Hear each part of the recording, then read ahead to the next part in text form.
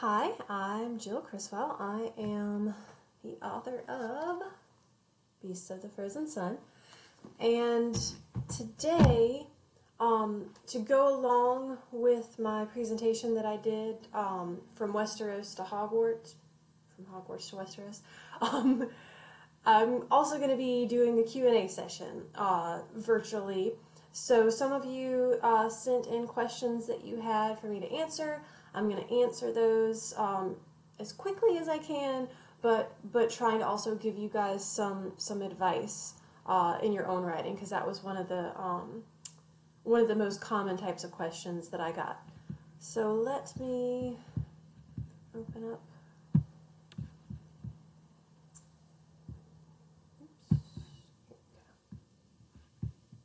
Starting here. Okay, so Q&A. So first question, what's your Harry Potter house? I am a Ravenclaw through and through. They are all about the work ethic, and that really resonates with me. So when I took my quiz, I got like 95% Ravenclaw. So that's my Harry Potter house. When will we get the sequel to Beasts of the Frozen Sun? It comes out in just a few months, September 22nd. That's when that will be available. So be on the lookout for that if you're interested. What was the inspiration for Beasts of the Frozen Sun? So my travels to Iceland were where I got the idea for creating this sort of Viking-inspired, Celt-inspired world, and specifically going to the Saga Museum and seeing this exhibit about Melkorka Mirkjartan's daughter. So I talk more about that in the other presentation if you want more on that, but really where lots of my inspiration comes for writing is the traveling that I've done. The hardest scene or chapter to write in Beasts of the Frozen Sun, this is not a very interesting answer, but I hate traveling scenes. I hate it when my characters have to leave a place and then it's going to take them several days until they get to where they're going, and I have to write all these, we're traveling, we're on our horses, we're looking at landscapes, and I'm like struggling to make it interesting. I really want to just have my characters be there. So that was a thing that I struggled with in the book, was coming up with, okay, if they're traveling, what kind of interesting things can they see? What kind of things can they be thinking about? Can I throw in some action? And so hopefully those scenes wound up being more interesting in the book than they were for me as I struggled to write them. What's your favorite fantasy world? So there are a lot, and it depends on if you mean what was my favorite to read or what world would I most want to live in. I decided to just go with Westeros because who doesn't want to ride dragons? So I went with Game of Thrones because it's the most commonly known, but really The Last Namsara or Fireborn or anything like that where people get to ride dragons, that's a world I would want to live in. What's the last book you read that really impressed you with its world building? Again, so many that I could talk about, but two of my favorites that I always go back to as I'm writing my own books are Rebel of the Sands and An Ember in the Ashes, just because the stories are so good and the worlds are so good and feel so unique. And I'm going to come back to these books as I start talking about writing advice in some of the later questions. When planning a story, what comes first? The plot, the characters, or the world? Any and all of them. It just depends on who you are and where you get your inspiration from. For me, the idea for a new book almost always starts with an image. So for Beasts of the Frozen Sun, I had this image of a Celtic girl standing on a shore in Ireland, watching these Viking ships come ashore and just being terrified and awed. And so that image grew into a story, and that image actually became the cover of the book. So that's where it started, and from there, the world building and the other characters and the plot sort of unfolded as I thought and thought more about it. But again, any of them, it just really depends on what inspires you. How detailed should the history of the setting be for a fantasy novel? What kinds of things should be determined about the world building before writing versus thinking of them as you're writing?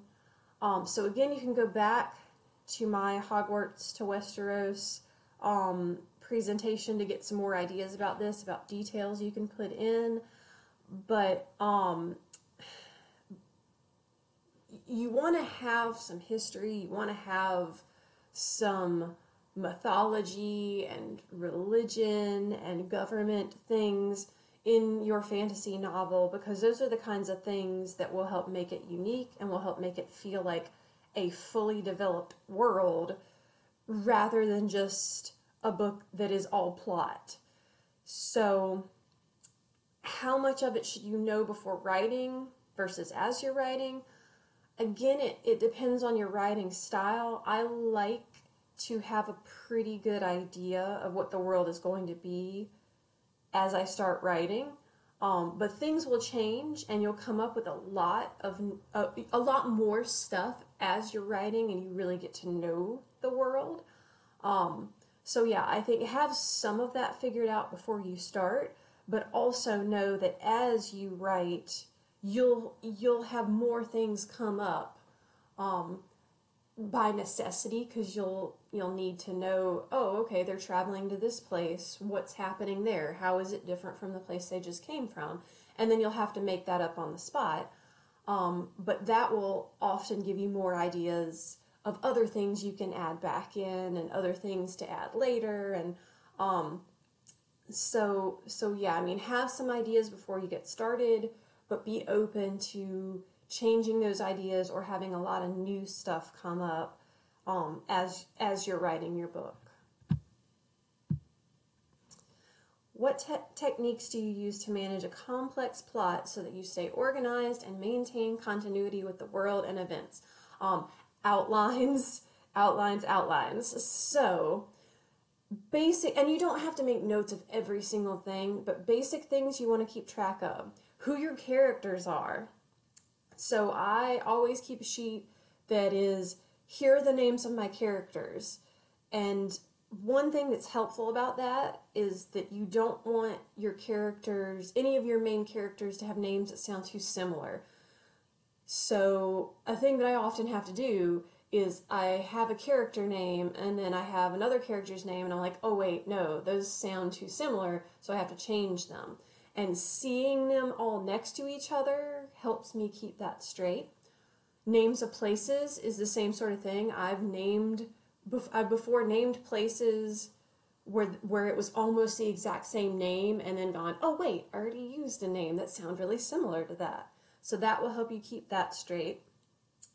Timeline of events. So this is more about what day is it, what month is it, what season is it daytime or nighttime? Keeping a list of that as you're going through your book will help you not make those kinds of mistakes. I highly encourage you to make yourself a map of your world, either hand-drawn one, or you can find lots online of fantasy map making programs that are either free or don't cost very much. And you can mark your locations, make it look however you want it to look. You can have different features on it. But even if whether you do it on a computer or just hand draw it, it's helpful to think about what's different about these places, what sets them apart. Is it the climate? Is it the religion? Is it the landscape? And to just make little notes of that. That way, as you're moving through your book, you might get mixed up. I get mixed up sometimes. So going back and going, okay, these characters are in this place. What is this place like again? And I have gotten to the point where I go so far as to look up what are their most common natural resources and what are they trading, and which is like really trying to get into the cultures of the different places to make sure they all feel different from each other. And again, to stay organized, keep a list of it. You can just have something that you write down on paper or a Word doc where you keep it all straight. But yeah, just having something you can open for your own reference is really helpful. What's a good way to really weave the setting and the world into the plot and make it essential to the story? So this is really important, and there's no magic way to do it. I would say, number one, read other books and see how they do it. But going back to that outline, keeping your details in your head and seeing, can I describe the landscape? Can I describe the mythology here? Can I have the characters talking about it? Maybe there's a storyteller who is going to talk about it. Maybe there's a song people are singing, or a game they're playing, or artwork is another thing. I like to have architecture and paintings and statues that sort of reflect the history and the religion of the cultures that I'm including in my books. Those are all little ways to add those things in there. And so in Beast of the Frozen Sun, I've got a song, I've got scenes of the main character telling the story of her people to a foreign character. There are places where people are just having conversations where they talk about, what do you think about this thing? Do you believe these stories? And you'll find little ways that you can do that. And so those two books I mentioned before, where I like the world building so much, do it beautifully. And so these are great books to study, or again, any books that you love that are in the fantasy genre, look at how they do this. So for me, when I read a book, I kind of read it on two different levels. I read it for enjoyment, but I'm also on the lookout for things like this. And especially if I'm reading a book for the second time, I am looking for how they do this sort of thing. And I buy my own copies of the books I love the most, and I mark pages, and I go back to them when I need to, and I look at, oh, how did they do this? Oh, that's great. I'm going to try and do something like that. So that's a thing that I highly recommend that can help you in your own writing as you're trying to find inspiration. Do you just use your imagination when picturing your fantasy world, or do you use references like photos of places around the world? So I am lucky enough to have done lots and lots of traveling in my years. So I often seek inspiration from places that I've actually been to, and I can go back and look at my photographs of me in those places. So just to give you an example, there's a place in Beast of the Frozen Sun called the Northern Bluffs that I based on the Cliffs of Moher in Ireland. The village, the main village where most of the events take place in the book, is called Stony Harbor, and that was based partially on a town in Scotland called Uig, which has these stones everywhere and is, very windy, and the ocean there is gray and rough, and so I was inspired by those places to that helped me create the world in my book. I do, though, also go back and look at pictures that other people have taken because I'm not a photographer and I haven't explored every inch of every place that I'm writing about. And so, yeah, Google Images is pretty amazing and you can find pictures of just about any place that exists. So that's another thing I make a lot of use of as I'm seeking inspiration. So, yeah, using pictures that you find online, using photo blogs, that's another thing that can be helpful. In the sequel to Beast of the Frozen Sun, there is a long journey that takes place through Iceneld, which is based on Iceland, and I found a photo blog that someone had posted on a website because they had hiked across the center of Iceland, and that was extremely helpful to me, that they were describing it and showing pictures of it, and so I used that. Even though I've been to Iceland, I haven't been to every place there, and that was really helpful for reference. So make use of what you can find on the internet to help you find inspirations for the worlds you're building. How do you get over writer's block? So I love to read for inspiration, and if I don't have a book that I'm reading at the moment that I am really in love with, I'll go back to books that I love and read them again for the second, third, fourth time to try and get some inspiration and that will help me move forward in my own book. Write when you're at your most alert. So whether that's early in the morning or late at night or in the middle of the afternoon, if you can do it, if you can get away from school and work and whatever you have going on, that's the best time to write because you're going to be at your most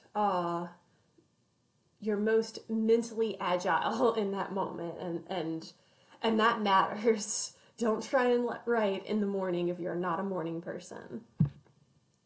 Eliminate distractions. So get away from family who's going to be banging on your door, from noisy roommates.